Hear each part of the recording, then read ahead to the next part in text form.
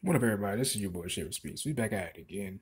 Hope everyone had a wonderful weekend. For those that are just tuning into my channel for the first time, hit the like button, hit the subscribe button. This is your boy Shaver Speaks, aka Elijah.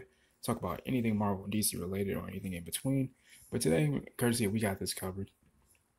Now, the recent movie known as The Little Thing, starring Denzel Washington and Jared Leto.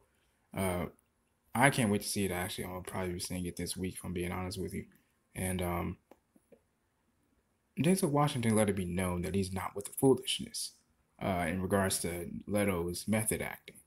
Uh, and Jared Leto is known for being a little bit over the top with his acting. I mean, he freaked out his people in Suicide Squad, the whole nine. And he even practically made himself go blind in Blade Runner 2049. So recently, in an interview to promote the little things, Washington admitted that he wouldn't have the time or patience to deal with Leto's eccentricities when it comes to getting into character and didn't have to put up with any of it on set. He went on to say, and I quote, "He didn't do any of that with me. Nah.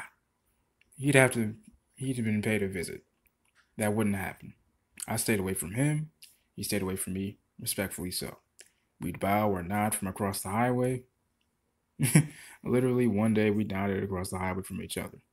I'd follow him around. I was outside his apartment sometimes, and he didn't know. I won't say anything more about it, but I'll put it this way. He didn't know." End quote.